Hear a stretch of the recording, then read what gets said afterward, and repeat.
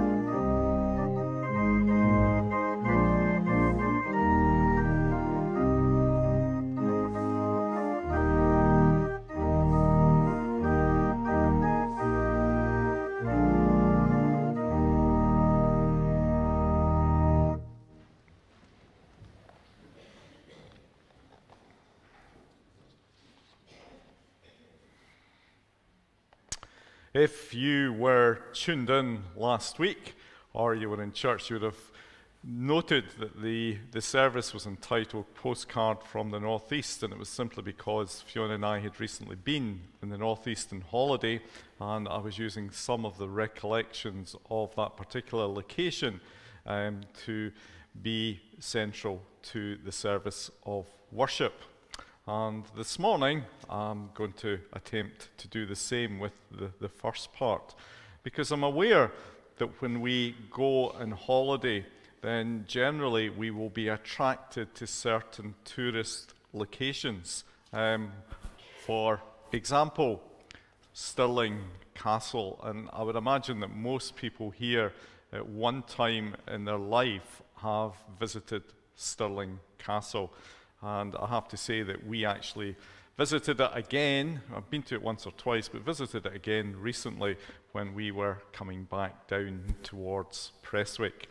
And obviously Stirling Castle is a very impressive building and draws thousands upon thousands of tourists every year. Of course, it's not just buildings that attract people, and depending on who you're with, whether it's children or grandchildren, then obviously you can be drawn to a beach. And here in Prestwick we have our own beach. So you can be drawn to the beach, particularly if you've got children, grandchildren, whatever. And I often think, when I think of beaches, that God must have a sense of humour. Scotland has got so many beautiful beaches, and you think of the climate at times. It's not always sunshine, and then you think of how cold the sea is. And I'm really amazed these days. You know, one of the things that everyone seems to be into these days is swimming in the sea at all times of the year. And all I can say is rather them than me. But we do have beaches, and we do have a God with a sense of humour that's given us so many lovely beaches in Scotland. People are also attracted to certain things that have been built to have a specific remit. For example, we have in Scotland the Forth Rail Bridge, and I would use the word regarding that as iconic. It is a very iconic structure. I'm not aware of anything else in the world that looks like that. And when people come across to Scotland, then they will often visit Queensferry and see the bridge. And it's also accompanied these days by 2 road bridges as well. But even for us who live in Scotland, I'm sure growing up the first time we were able to see the Forth Rail Bridge, it's such an impressive sight, and no wonder it attracts many, many people through the year. Of course, coming back to buildings that are attractive to people, sometimes it's not castles, beaches, or monuments, etc. It can be stately homes where we can go back in time and see how people used to live in the past. And that's Hopetoun House, just outside Edinburgh, which potentially or possibly many of you have had the chance to visit through the years. But away from all these things, again, perhaps with regards to children, other places you can visit are theme parks. And to visit theme parks, you obviously have to have a certain nature that likes heights and speed and everything else. And let's be honest, we're not all into theme parks. And generally these days it can be something that you will only go to if there's younger people pulling you along. We have all of these things, and you can see the attraction on them with regards to them. There's something about them. They pull us. We want to see them. We want to experience them. But sometimes we can be pulled to visit certain locations with very ordinary attractions. In holiday, one of the places we visited was this lovely location. It's Pennin, up in the northeast. There you can see it's right on the shoreline, and it is a very lovely location. And if you look a wee bit closer at the village, you can see there's nothing much there apart from the kind of shoreline, the promenade, 1 or 2 houses, etc. behind. And if you go even closer, you will notice, if you are of a certain vintage, that there's something in that actual photograph that draws people to Pennin every year. And it is, of course, it's the phone box. Yeah, it's the phone box. And the reason that the phone box draws people closer is because of that film. And again, if you are of a certain vintage, which includes me, you may remember the film Local Hero. I remember going to the cinema to see it. And if you are aware of the film, it used Pennin as the location for the village.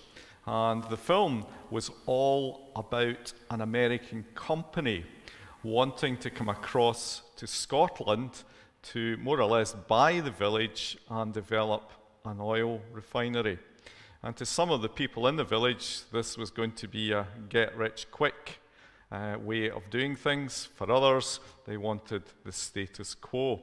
And there was a central character, his name was Mac, and he came from the States to represent the company.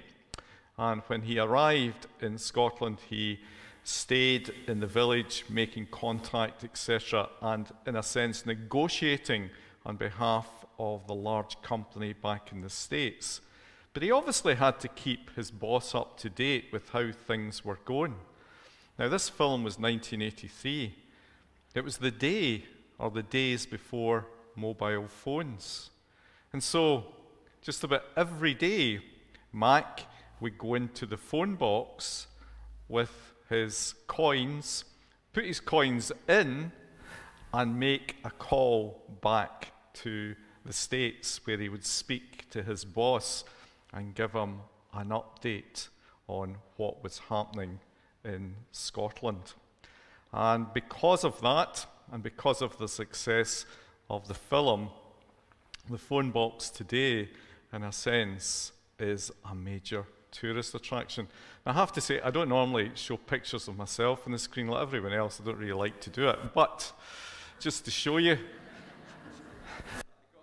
that I got to the phone box, there you go. That was taken just a good few weeks ago. And yeah, that shows that I actually managed to get to the place that I wanted to visit, and that was the phone box in Pennin. Now, just imagine speaking to folk that don't know anything about Local Hero, and they say to you, did you visit anything specific or any great tourist attractions on holiday? And well, I can say that I went to Stirling Castle. I visited one or two places up in the northeast, which were also attractive locations. But then imagine saying, well, I visited a phone box. If they know nothing about Pennin, if they know nothing about Local Hero, they'll wonder what it's all about. And yet that phone box is very, very special to a lot of people of that era. And that phone box has become incredibly famous through the years. And it just shows you that if you take something ordinary and you use it in an appropriate way, then it can make its mark on society. And that's exactly what that phone box in Pennin has been able to achieve. And when I was thinking about it, it reminds me that, there's so many people in the Bible and so many different things that have become famous because of the way they were used by God and Jesus. Ordinary things, ordinary people, but we know about them today because of what they were able to accomplish. And one example of that is, of course, the feeding of the 5,000. If you think about it, what you have there is a little boy with loaves and fishes, ordinary lunch, ordinary little boy, and yet today he is known throughout the world because of what was achieved. And the reason for that is that Jesus was there, and Jesus took the ordinary lunch of loaves and fishes from the little boy, and he displayed this wonderful message of sharing. And because of that, 5,000 people were indeed fed. 5,000 people were taught that they should share what they have with others. And in a sense, it's incredible to think that what you have is simply an ordinary little boy, an ordinary lunch, used in such a way. And today, when we think about them and the way that Jesus used them, then they have become famous in their own right. And it's great that when you think about it, God, Jesus, can use people, they can use ordinary things and achieve very special accomplishments. And the wee boy in the story, who we now know about, in many respects, when you think about him and his ability to share his lunch, he truly was, on that particular day, a real local hero. In our thoughts, let us come before God with a word of prayer. Heavenly Father, we often live in a world dominated by the glitz and glamour of the rich and famous, where the ambitions of many are to find fame and wealth. And yet, in your eyes, we are all equal. In your eyes, we are all special, part of your creation. And therefore, Lord God, help each and every one of us to acknowledge that we are important to you. That although we may often look upon ourselves as ordinary individuals, when we follow your ways, the tasks that are before us are so important and so worthwhile. Indeed, this day we have focused on how an ordinary little boy with a very ordinary lunch gained fame because of his unselfish nature. A little boy who shames so many adults by his willingness to hand over his loaves and fishes, through which he enabled Jesus to relay a wonderful message that promoted the need to share. And so, Heavenly Father, remind us that when we speak or carry out a task in the name of Jesus, then our words and actions are special. Therefore, help us to be the disciples of Christ in our world today. Not to seek fame, but to ensure the message of Christ continues to resonate wherever his followers are to be found. And in Christ's name, may we unite as your people, in many ways an ordinary group who seek to carry out a very special task. And therefore, in Christ's name, hear us now as we come before you collectively to say the words of our Lord's Prayer. Our Father, which art in heaven, hallowed be thy name. Thy kingdom come, thy will be done in earth as it is in heaven. Give us this day our daily bread, and forgive us our debts as we forgive our debtors. And lead us not into temptation, but deliver us from evil. For thine is the kingdom, and the power, and the glory, forever. Amen. Now we come to our next hymn of praise. Praise the one who breaks the darkness.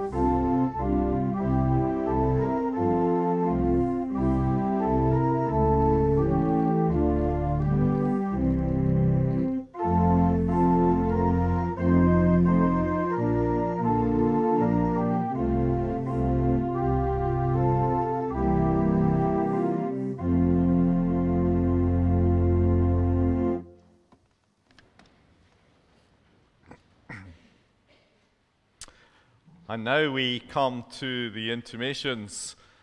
Firstly, just to say that I'm hoping to do a September newsletter and yearbook very shortly, so any articles should really be with me by the close of this service, or if you can email them over the next 24 hours, that would be great. As always, just thanks to everyone that continues to donate to the food bank. Just a reminder that Elaine Duncan from the Scottish Bible Society will be at Moncton and Prestwick North tomorrow between 2 and 4. You will also note that there's an intimation for the first time about a christening gown exhibition in Ayr Old Kirk. Now, apparently, Ayr Old Kirk a few months ago had an exhibition on wedding dresses, and it was incredibly popular. Lots and lots of people went along to see the wedding dresses. So they've decided to repeat this, albeit this time it's not weddings, but baptisms, which are very much central. So the intimation is on print for Friday the 2nd and Saturday the 3rd of September. And for all those who perhaps are interested in embroidery, crochet, etc., then please make a note of that. As always, tea and coffee will be served in the hall immediately after the service. And you will note that we have once again the citation to appear at Presbytery for Prestwick South Parish Church. All congregations have been asked to have representatives at Presbytery this coming Tuesday night. And the reason for that is because there is a Presbytery mission plan that is seeking approval. And as you will be aware, there are various challenges facing the Church of Scotland at this moment in time, and therefore because of that, over the last year there has been a lot of work looking towards the future and how the church can function and indeed, in a sense, in certain locations, survive over the next few decades. And so we are cited to attend. Now, we already have 3 people from the congregation who will be attending. We are allowed a maximum of 5, so there is still place for another 2. And if you are interested in attending, then I would suggest at the close of the service, if you speak to our session clerk, Alan, about this, then possibly you would be able to attend.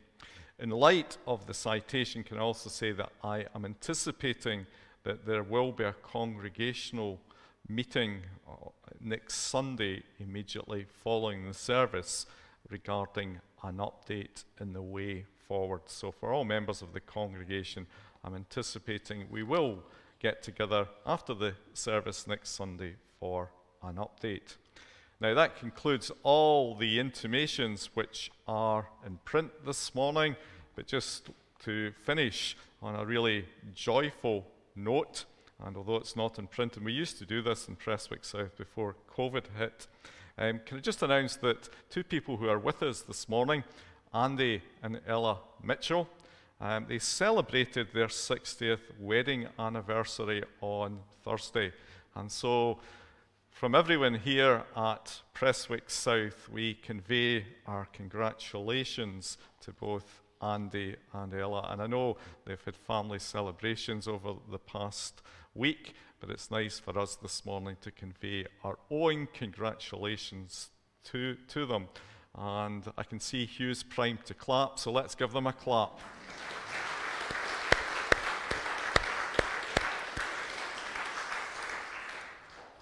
It's always nice to celebrate these things.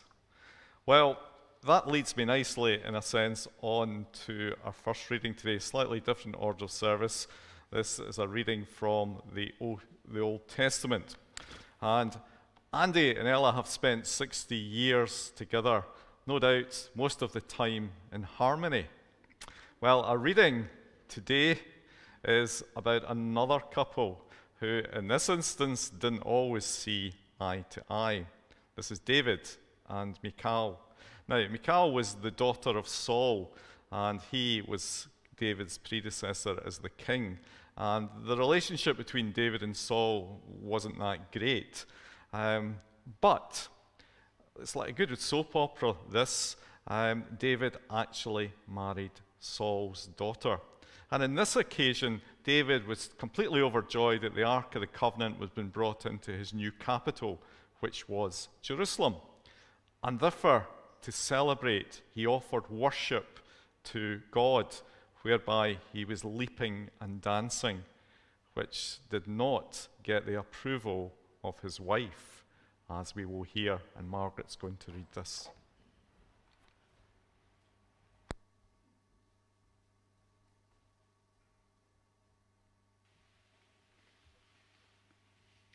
As the ark of the Lord was entering the city of David, Michal, daughter of Saul, watched from a window.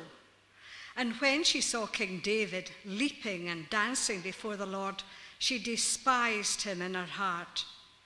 They brought the ark of the Lord and set it in its place inside the tent that David had pitched for it. And David sacrificed burnt offerings and fellowship offerings before the Lord. After he had finished sacrificing the burnt offerings and fellowship offerings, he blessed the people in the name of the Lord Almighty. Then he gave a loaf of bread, a cake of dates, and a cake of raisins to each person in the whole crowd of Israelites, both men and women, and all the people went to their homes. When David returned home to bless his household, Michal, daughter of Saul, came out to meet him and said, "How the king of Israel has distinguished himself today, disrobing in the sight of the slave girls of his servants, as any vulgar fellow would." David said to Michal, "It was before the Lord who chose me rather than your father or anyone from his house when he appointed me ruler over the Lord's people Israel. I will celebrate before the Lord." Amen. And may God add his blessing to his holy word.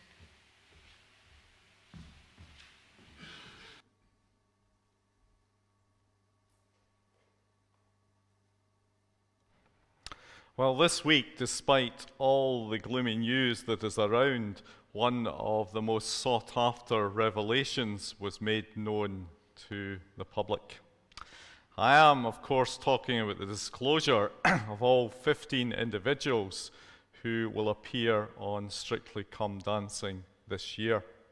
The popular program will return to our screens next month, and for many people, Saturday nights will now revolve around the glitter and the sequence that this colourful program brings to this small screen.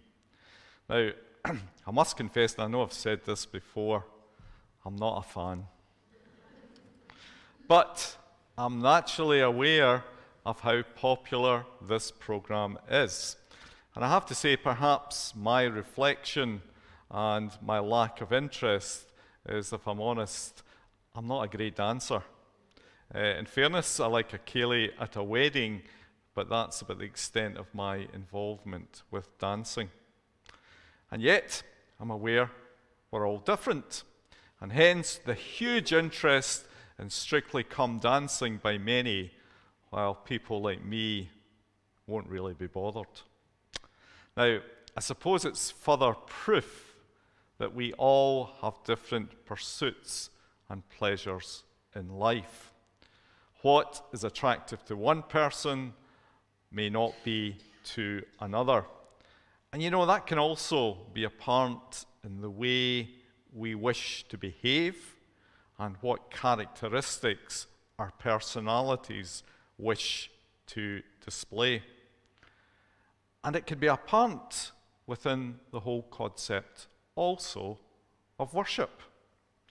After all, the Presbyterian style of worship that most of us adhere to tends, if we're honest, to be quite reserved. Take the singing of hymns. We are all generally fairly static. Indeed, to even get to the stage of clapping our hands at a modern hymn is generally against the norm. And yet, as we know, in some modern churches, there is a very active response to the whole concept of worship. Not just clapping, but also hands in the air. Now, certainly I believe that for worship to resonate with individuals, it generally requires an atmosphere and a location that people are comfortable with. But by the same token, we have to accept diversity within worship, and that different people are at liberty to respond in different ways. It's down to taste and temperament. What moves one may leave another completely cold. And if we look hard enough, that mode of thought is actually encapsulated in the Bible. Although I'm not sure we always truly acknowledge that. In our first reading of King David, we heard all about his public display of worship. Now, the occasion, as we heard, was the bringing of the Ark of the Covenant into his new capital, namely Jerusalem. To David, this was a great occasion, and it was worthy of an expression of Jewish worship, to the extent that we are told that David was leaping and dancing before God. That was an expression of the joy that he felt on this occasion. And yet not everyone shared his expressive style of worship. Indeed, you will remember that Saul had once been the king and had fell out of favor with God, after which David had grown in prominence, leading to a troubled relationship with Saul. However, to further complicate matters, Saul's daughter, Michal, had married David. And together it has to be said that the relationship was fairly good. However, in her reading, she took exception to the leaping and the dancing of David before God. She found it incredibly demeaning. It wasn't how she believed worship should be conducted, especially by a king. And yet, as we heard, David just couldn't contain his emotions. Sure, he was the king, but at the end of the day, he was also human, like you and me. He was just so overjoyed to see the Ark of the Covenant coming into Jerusalem, and he responded in a very expressive way as far as worship was concerned. Well, today, as alluded to, contrasting attitudes to worship can certainly continue. And inevitably, we're all different. There is not really a wrong way, and nor should there be an attempt by one group to impose a form of worship on others. And yes, we need awe, we need reverence, we need order, and at times I also believe we need quietness. But there also has to be a place in our worship for joy, to laugh, to smile, if required, to pour out our praise, to express our gratitude to God. For sometimes our emotions are a reflection not always of what we display on the outside, but how we actually feel in the inside. Whether we are open to worship, not just with our physical characteristics, but also with our hearts and our minds. Where at times we can feel deep down a real sense of joy, and even if we don't want to dance, we can at least express emotions of happiness and contentment. And also, just to take this briefly just a wee bit further, I often think within any service, when we bring our gifts before God, that is the one place above all others within our worship where perhaps our emotions should be allowed to surface. For you know, our gifts each Sunday are a poignant and a simple reminder in a world of great need and deprivation that we are actually so fortunate. Fortunate to the extent that we can bring a portion of our surplus to God's presence, symbolizing what we have in life. And therefore, as we now seek to dedicate our offering, let us give thanks for the diversity of worship that allows all of God's followers to come before him in praise and in joy. And may this wonderful opportunity also be accompanied by the realization that what we have in life is rich in comparison to the little so many have in a world of great need. Let us pray.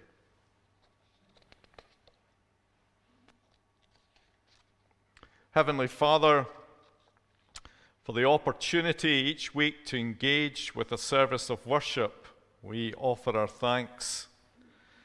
Acknowledging that such an essential part of our faith is to express our thoughts, our concerns, and our emotions within the confines of worship. And may we also continually recognize that worship allows for diversity, encouraging people to come before you in a sincere manner that reflects different approaches to praising and glorifying your name.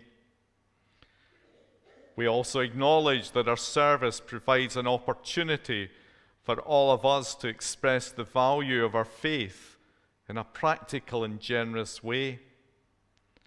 For an essential part of our worship is our offering, the part of the service that allows us to give rather than to receive. And therefore we pray that our offerings, those offerings that are brought before you, may we do so with joyful and grateful hearts, full of appreciation for what we have within our lives. For whatever challenges face us, we are surrounded with comfort, with food, with shelter, with assistance when required, and with love. And so, Heavenly Father, may the words of our prayer now be reflected in the giving of this offering and in the emotions we express, both of joy and of gratitude. And all of this we ask in your name. Amen. And now, to continue the theme of gratitude, we sing our next hymn, Now Thank We All Our God.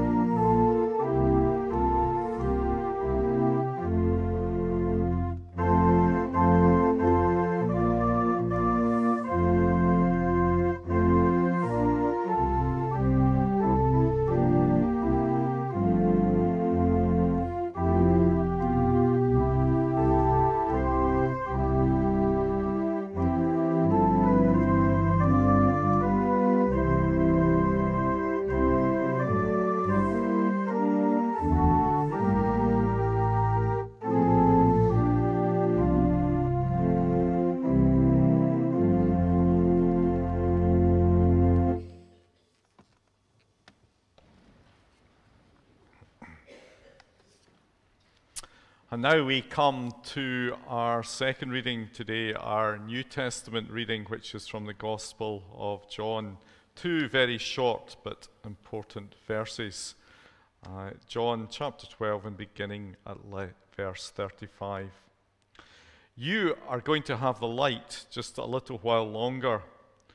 Walk while you have the light before darkness overtakes you. The man who walks in the dark does not know where he is going.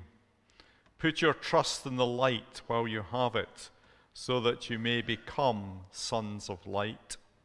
When he had finished speaking, Jesus left and hid himself from them. Amen, and thanks be to God for both the readings from his holy word. During the summer months, especially for those of us that live in Prestwick, we all have the opportunity to walk along the seafront. And I have to say, particularly in Ayrshire, it can be very uplifting. The beach, the waves either coming in or going out, depending on the tide. And plus, there's a huge variety of different backgrounds that emerge, depending on whether you're looking out towards Arran or you're looking along the coast towards Ayr. There's a sense in which we are just so fortunate. And yet, I noticed this year that in Prestwick, if I'm honest, and I'm not wishing to incur the wrath of the local council, but the beach is not as clean as in previous years. In the recent past, as you may be aware, a tractor and a trailer were often seen in the beach first thing in the morning, sweeping up all the debris, the stones, the rubbish, etc., which also ensured that the beach conveyed the pleasing sight of golden sand as opposed to other items. And sadly, this year it's been different. So much so that I've noticed if you walk along the front in Prestwick, then your impression of the shoreline can actually be dependent on the tide. For on a clear day when the sky is blue and the tide is in, everything actually looks great. The water, sparkling, reflecting the sky and the sound of the waves nearby. And yet when the tide goes out, it can paint a different picture. For it is then that whatever is washed up in the beach is visible for all to see. And sadly, that doesn't always convey the most attractive scene. Which just goes to show that when the tide comes in, it can disguise the reality of the situation. Well, you know, I suppose people can be a wee bit like that. I'm sure that we've all asked a friend or a family member at one stage or another, "How are you feeling?" And they have replied in a positive way, and yet we know underneath that that is perhaps not the true picture. They are speaking as if the tide is in, covering up their fears and their concerns. And perhaps we too have been in that situation. We're asked how we feel, and instead of being honest that, things could be better, we try and we cover it up with, everything's fine. And yet, underneath it all, instead of walking in the water, we are floundering on the beach.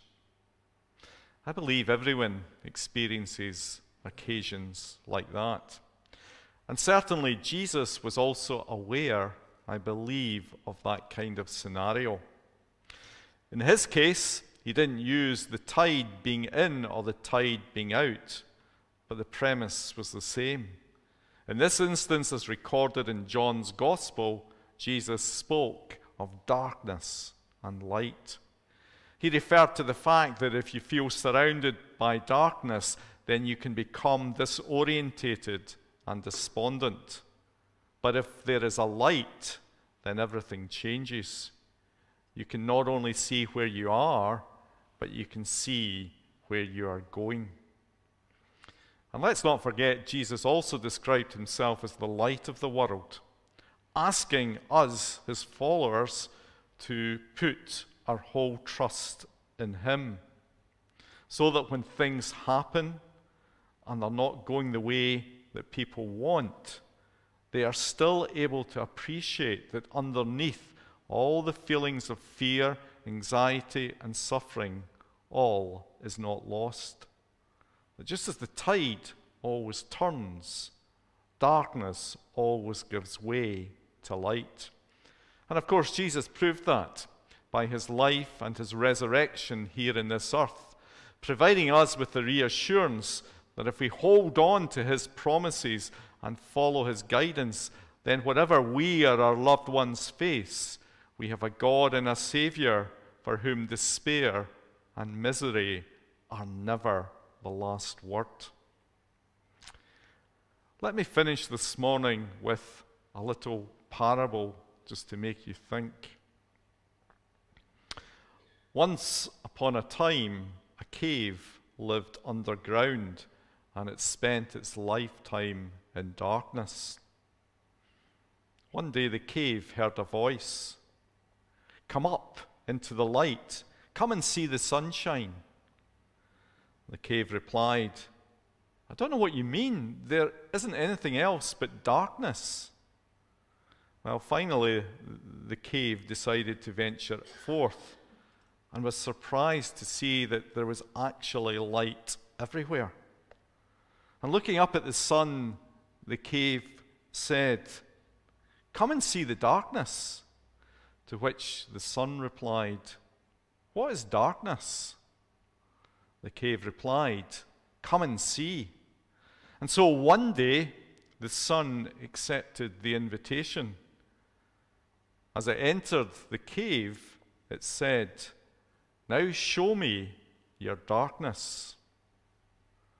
But there was no darkness to be seen.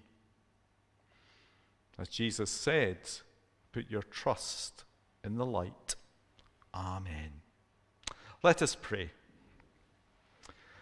Lord God, we accept that life is there to create joyful and everlasting memories, where we are able to both appreciate the present and reflect in the past with smiles on our faces.